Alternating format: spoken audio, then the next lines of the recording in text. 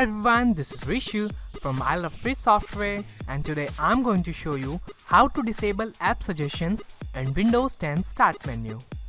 You might have seen those suggested apps in the Start menu. In this video, I will show you how to disable or remove those ads permanently. Let's get started. Open Start menu and then click on Settings. Settings app will launch. Now click on Personalization icon.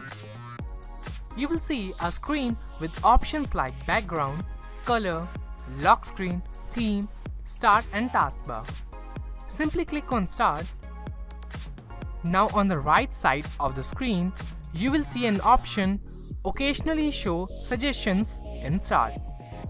Simply turn that off. Now you won't see any suggested app in the Start menu. That's it. You have successfully disabled app suggestions in Windows 10 Start menu. If you like the video, give a thumbs up and share with your friends. Before you go, don't forget to subscribe I Love Free Software TV for more tips and tricks. Bye for now.